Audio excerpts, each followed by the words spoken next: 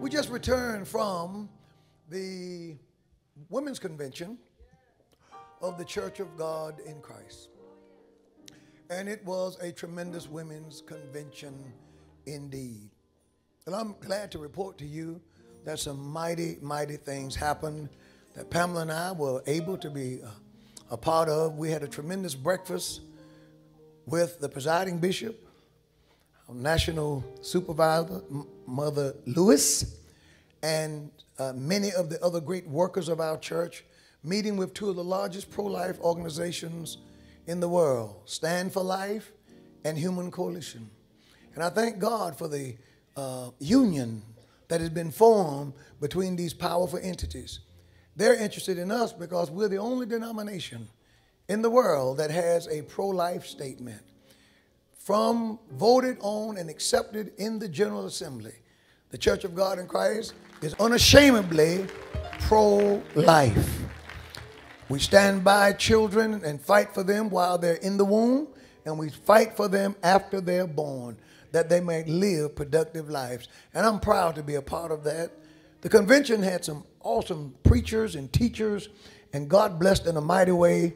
Our national mother preached as never before. Amen. And our presiding bishop reminded us that we're in a spiritual battle. And it was just a tremendous week. I thank God for my wife. She did a tremendous job being the MC, working in the one of the services, the gatherings that they were having, honoring our First Lady. First Lady Karen Clark Sheard, and we're just grateful to God. And Upper Room was in the house.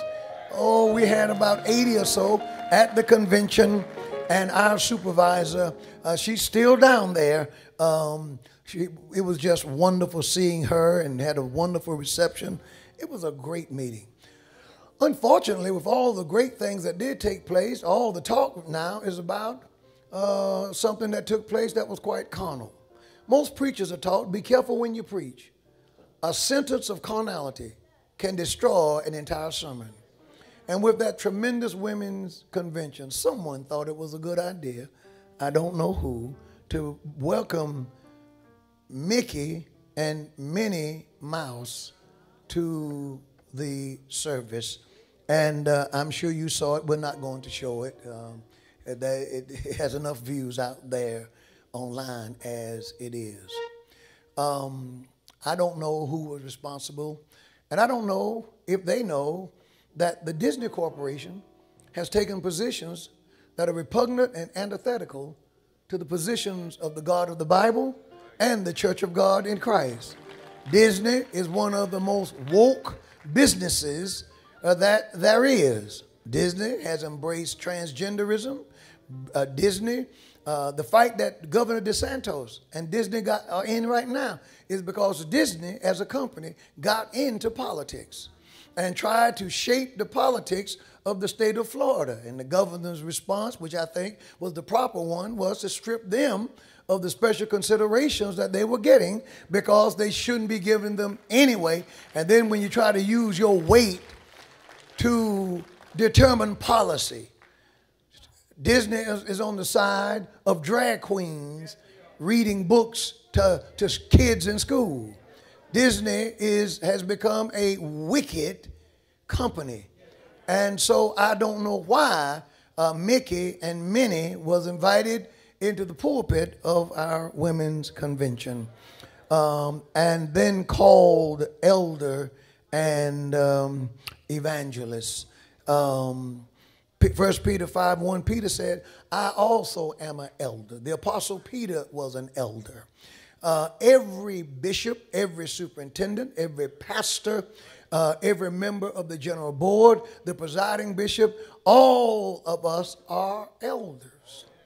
You have to become an ordained elder to become any of these things. And for someone to use that title, that sacred designation for such a secular creature is not a good thing at all. It was quite disgraceful and distasteful. And to call many an evangelist which is the office of the evangelist, is one of the fivefold ministries of the church. And most certainly Minnie Mouse is not an evangelist. Maybe I'm wrong. Have you all heard Minnie Mouse talk about Jesus? Have you ever seen Minnie promote salvation? Has Mickey, to your knowledge, promoted salvation? Well, then most certainly they shouldn't be called elder nor evangelist. And so just a stain, I needed to address it because people have been reaching out to me. And one of the things that we all know now, the internet has changed everything. And whatever you do on the national level, regardless to who you are, that thing goes all the way around the world and affects all of us, even back home. And whereas I am a proud member of the Church of God in Christ and I support our national mother, I support our tremendous leader, and I support our great church, things like that I do not support because these people have no place in our church. And see, that's one of the reasons why the church should just be the church and keep things out of the church that don't belong in the church. See, it's easy. See, what happens is you lose your ability to discern. See, once it's all right to let the Masons in, and the fraternities and the sororities in, then you almost don't know who to let in and who not. You follow what I'm saying? You lose your ability to discern. The church can't be all things to all people. There is no place in the church for quasi nor pseudo organizations. Quasi, you resemble that which is real. The Masons, these fraternities and sororities, they're quasi. They take on religious actions, such as when one of the members die, they have services in the church around the casket when the body is being committed to the ground. That's the domain of religion. That's not the domain of an organization. And you can't have it both ways. You can't be a religious organization when it's convenient and then be a secular one when it's inconvenient. We have to decide whether these things belong in the church or not. And the answer is, of course, if you go by Scripture, they do not. And when you get saved, if Paul, I've said this 1,000 times, and I'll probably say it 2 or 3, as long as God gives me strength, and I feel pretty good. When Paul came to Jesus, Paul came out of Judaism. Paul says, all those things that were gained to me, I counted them but dung for the more excellent, superior knowledge of my Lord and Savior, Jesus Christ. How in the world could Paul come out of all that? And then here we are, saved, sanctified, and filled with the Holy Ghost, and still in it. People flashing all kinds of signs, dressing in all kinds of colors, bringing all these things into the house of God. That's how Minnie and Mickey and all of them end up on the platform. Amen. It's too much. So we have to be careful. Praise the Lord. We have to be careful what we allow so that a spiritual good time and a mighty move of God doesn't get marred by a minute of flesh.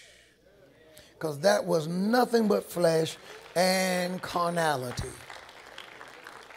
Amen. And by the way, y'all do know Mickey Mouse and Minnie Mouse aren't real, right? If you thought they were real, let me see you wave your hand so I can pray for you. They're not real. And our great women's convention, and the convention was great, it's for grown people. Now, most grown people aren't entertained by Minnie and Mickey. And if you're one of those adults who are, don't tell nobody. Don't tell nobody. And I wonder at some point, when do people get grown? Sometimes you see grown men, gray-headed guys, walking around trying to look like they're still a college frat boy. Paul said, when I was a child, I thought as a child, understood as a child, I spake as a child. But when I became a man, I put away childish things. Some things you ought to outgrow. Amen. So let's praise the Lord for our women's convention. It was much more than Minnie Mouse and Mickey.